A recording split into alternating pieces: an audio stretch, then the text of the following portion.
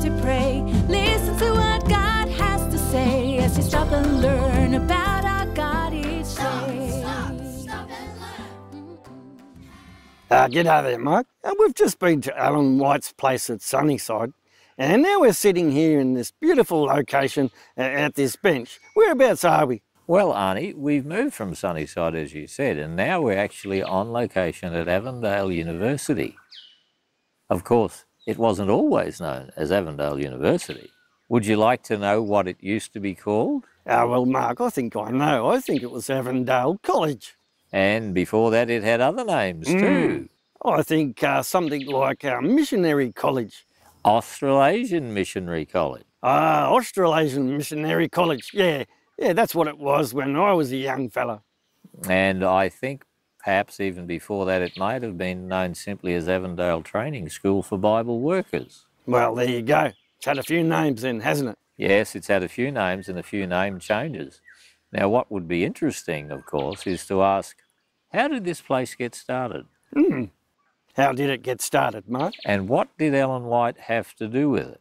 And what did Ellen White have to do with it? So what happened, of course, Arnie, is that Ellen was here in Australia, and one of the things that she wanted to do while she was here was to help set up a training college for ministers and teachers and Bible workers. But it didn't start here. The first place they had the Bible training school was in Melbourne. In Melbourne. But being in Melbourne, that meant it was in town. And of course, Ellen liked things out of town. So they were looking around for a property, trying to find a place to have a training school somewhere that wasn't in the city. And that meant they looked in lots of different places, trying to find where they would set up a training school for Bible workers. Why did they need a training school? You got any idea, Arnie? Well, they needed pastors. Yep.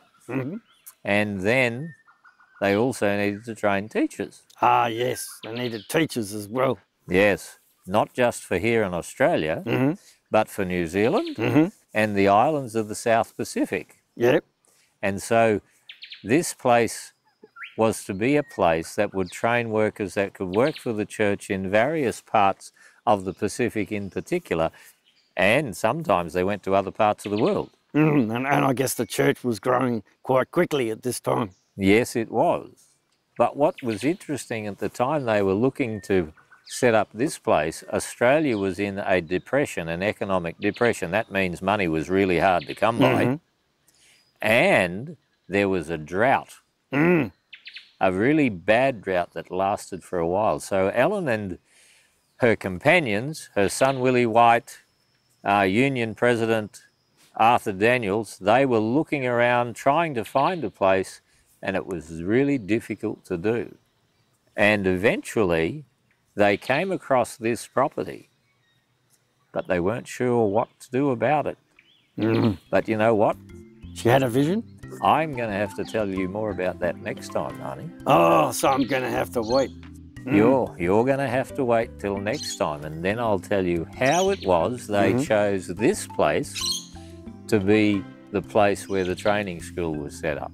Well, excellent. One of the reasons they wanted the training school was because that was found in the Bible too. Okay, so it's biblical. Yeah. Awesome. So they were following the biblical principle. Just like Elisha had schools of the prophets, they were setting up the school for people to train to follow Jesus. Well, praise God that happened then, Mark. Yes. I'm Arnie from Arnie Chat, and you have been listening to Bible Buddies. But our time is up for today, and I'll be looking out for you again sometime soon. So take care, stay safe, and God bless. Learn about our wonderful God each day. Stop it.